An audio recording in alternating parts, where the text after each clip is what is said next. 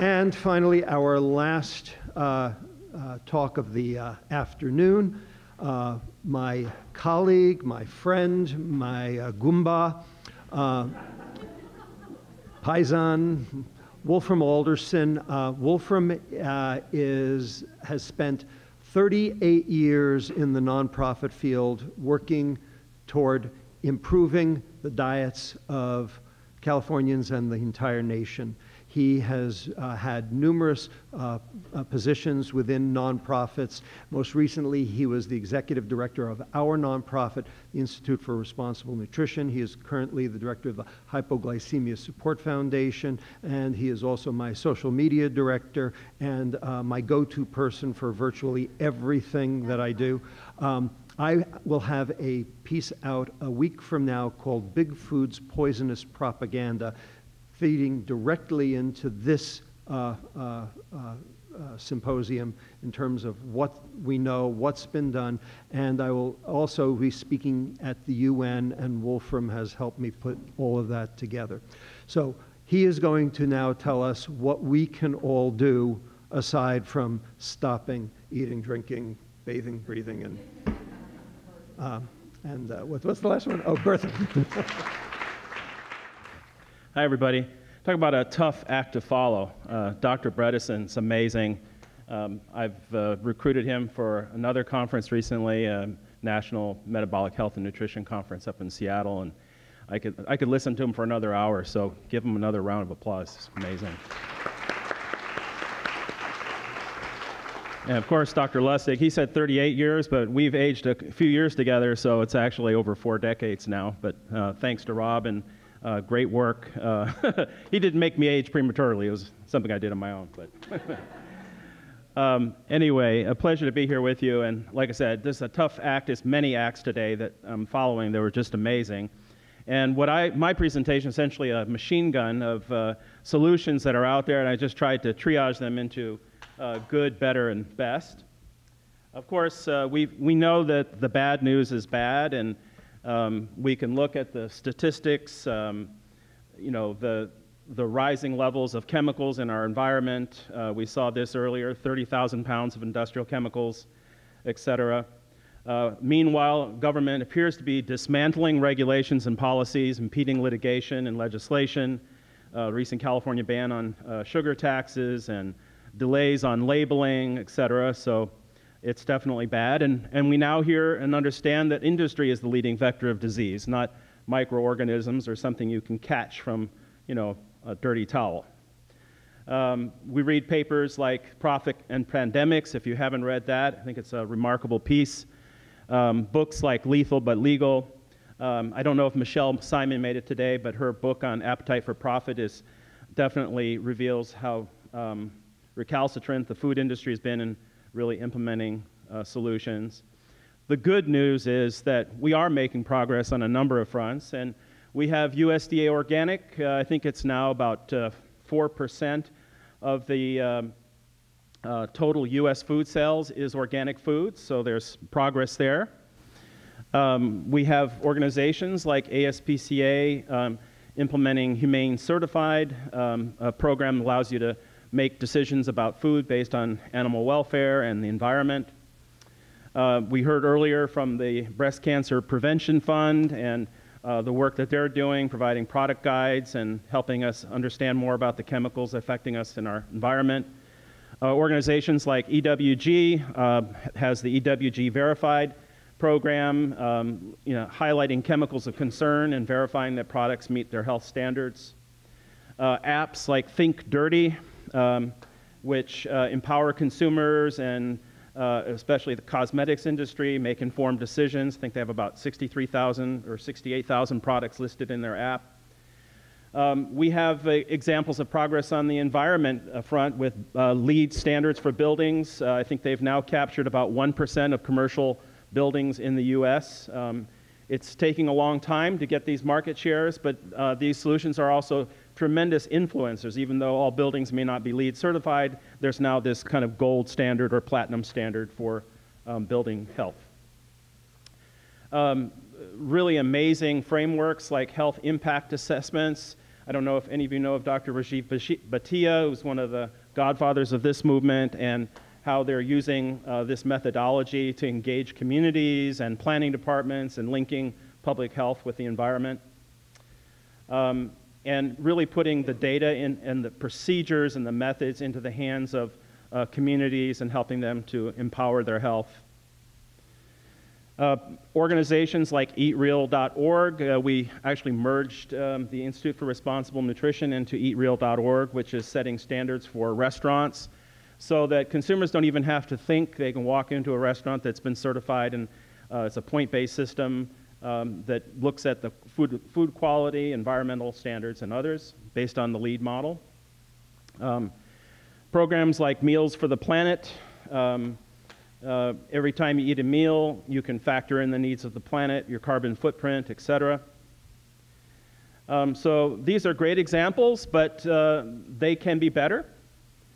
A lot of this information lives in silos. Going to a website, downloading PDFs, lists of chemicals and information is helpful, but it's also difficult if you're out there shopping on Amazon.com or in the supermarket. A lot of this information is in silos and isn't standardized. It's often buried on websites. They have low market share. I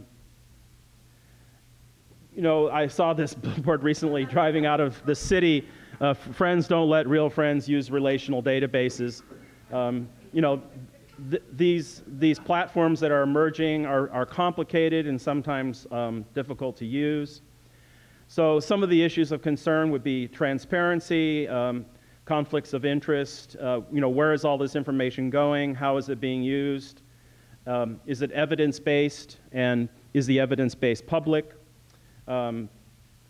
Universal standards versus free-for-all standards. So oftentimes these solutions, individual organizations are developing their own standards, which are good, but I think we're starting to see the emergence of organizations sharing standards across platforms.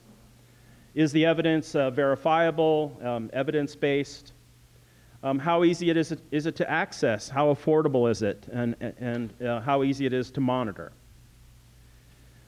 Is it tainted by marketing interests and conflicts of interest, mining consumers for data? We've seen a lot of that in the news lately. So the concept of the exposome has emerged, and this thinking and solutions are evolving at a system-wide, cross-disciplinary, meta-brand level. We're seeing, for example, this is the NASA real-time monitoring of global climate change. You can go on their website at any time and get a global pulse of what's going on. Apps, this Obesity app was actually developed by Dr. Rajiv Bhatia, and we learned earlier about air pollution, noise pollution, light pollution. This is an app where you're walking around and you can not only receive data but share data and sort of crowdsource data around this type of pollution.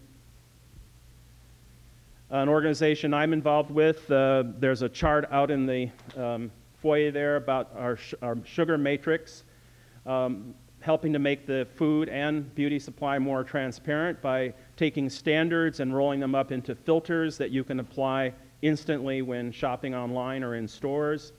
You take a filter that you might use in buying your food now, no added sugars. Well, in order to develop a filter for no added sugars, you actually have to identify all the added sugars that are out there. Rob put a little book out called 56 Names of Sugar, but there's actually 300 added sugars in the market now. And maybe they're not all harmful, maybe they are, maybe some are more harmful than others, but we really need the evidence and database for consumers to access. And of course, you're not going to look at 300 names of sugar when you're shopping. You just need to know, yes, no, that's not on my list. So we're working on that solution and also looking for help to develop that matrix. Projects like the Detox Project, which is testing hair, blood, and food for the presence of glyphosate. Companies like Nutrisern, which are emerging. We've heard a lot about personalized nutrition. I think I've heard a lot of hype about personalized nutrition, but companies like Nutrisern and EatRx are actually building really powerful relational databases behind the scenes so that consumers can actually personalize their nutrition. Biosensor devices, which, as we know, Accuracy on some of these things has been variable, but as the technology emerges, we're starting to see some really amazing developments, and I'm really encouraged by, especially by the continuous glucose monitoring technology. A company here in San Francisco called Sano is really going for the mass market versus these devices have been targeted to type 1 diabetics historically. Practices like mindfulness-based stress reduction, which are really now starting to permeate mainstream hospitals. We have a great program here at Osher, which I've done a couple times.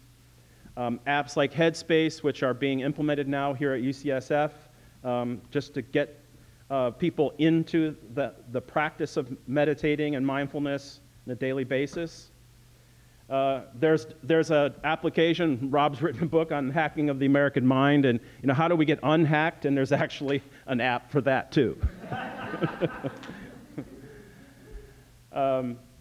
So I think what's really needed is, in terms of legislation and litigation, is this idea of collective action and public policy. And so how can we use big data to start to consolidate this information and inform our voting decisions, our purchasing decisions?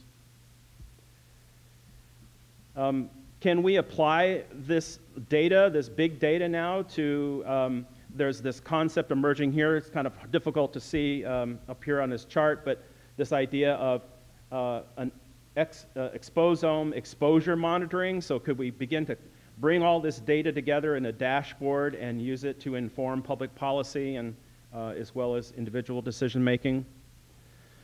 Similar approach, crowdsourcing and participatory research. I mean, I think there's been a lot of lip service given to that in academia, but I think the actual practices are emerging and becoming stronger, and that data is becoming more actionable and accessible. So finally, each of us is surely aware of some systemic solutions that are out there that we can commit to. We ask when you leave the symposium, you renew your commitment to those solutions, you be the change and fully engage in those solutions that are out there, and share these solutions with other people in your life.